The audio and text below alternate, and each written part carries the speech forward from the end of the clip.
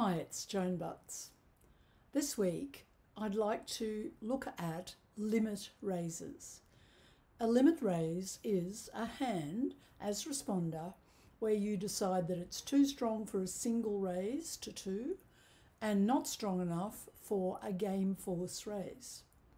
So a limit raise usually shows 11 or 12 points, and that includes shortage or dummy points, because once there's a fit, you can add your shortages because they'll improve the way a hand plays. So a limit raise will say to partner, you won't need much for game. You've opened 1 heart or 1 spade. I'm telling you 3 hearts or 3 spades.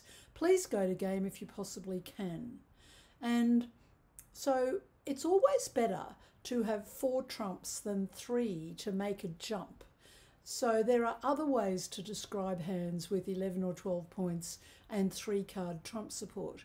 Try to keep it to having 4 trumps and a very nice 11 or 12 points that contains some shortage, either a singleton or a doubleton. You can add extra for those shortages onto your high card points. So try the hand I've given you, and the main thing is that if you make the decision to say 3 hearts when partner's opened 1 heart, you're telling partner that you're very close to being able to go to game if they've got a reasonable opening. Whereas opening 1 heart, and if you respond only 2 hearts, partner needs a very strong hand to move any further than a part score. In the beginning of February, I have some Zoom lessons coming up. They're brand new material, and I'm looking for the first time at both sides of the table with competitive bidding. The first is when we interfere with the opponent's bidding, and then the second is once partners opened and they've interfered, how do we manage after that? It's a crucial time in bidding. I'm also offering a beginner's course, so if you have any friends who'd like to start right from the beginning, go to my website and book in for that. Have a good week, everyone. Partners opened 1 heart and we've got a nice fit. We've got 4 trumps for partners 5 or more, so we will definitely want to play in hearts. Our points are 10 high card points, but because there's a heart fit, we can add an extra point, a shortage point or a dummy point for the doubleton spade. So this hand is too good for 2 hearts. Let's make a limit raise of 3 hearts and see if partner can go to game. Yes, they have. So counting our winners and losers, we've got 1 winner in diamonds and only 1 loser because there's a doubleton here and we can trump that 3rd diamond. In clubs, we're missing the ace, so there's 1 loser.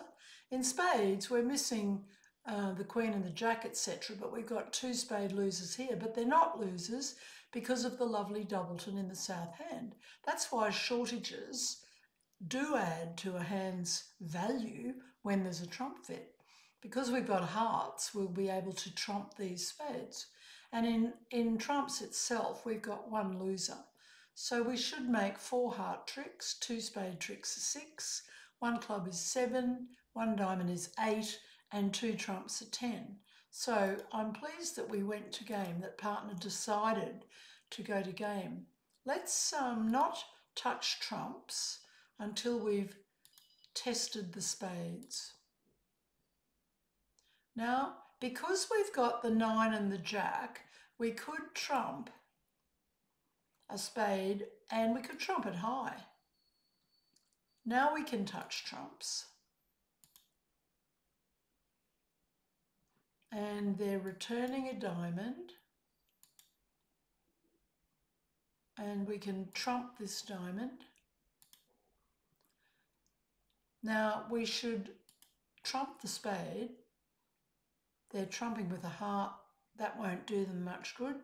So we can over trump and play the jack of hearts over to the queen. And we've got only 1 loser, the ace of clubs.